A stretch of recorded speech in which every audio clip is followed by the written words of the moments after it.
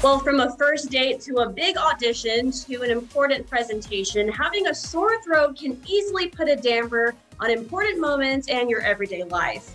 Joining us to discuss relieving sore throat symptoms is family medicine physician Dr. Jennifer Cottle. Now, Dr. Cottle, you are the perfect person I'm needing to speak to today because I'm actually coming down with a sore throat myself with these crazy weather changes here in South Texas. Thank you for joining us today.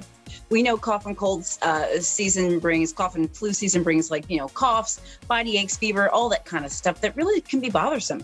This survey showed that sore throat pain literally is one of the top three sort of symptoms that patients complain about that they say is most debilitating. That is along with things like fever and migraine. But what's also interesting is that 55% of people surveyed said that even with a sore throat, they would continue to try to power through it, which means they would still try to get their tasks done, kind of get their obligations done and things like this. And it really sort of underscores the importance of dealing with sore throat and getting proper sort of management for those symptoms. I think it's really important to understand what our sore throat is coming from, and your doctor can definitely help with that. But for many sort of cough and colds that have sore throat as a symptom, over-the-counter medications can be great. Mucinex, for example, Mucinex is the number one doctor trusted over-the-counter cough and cold brand.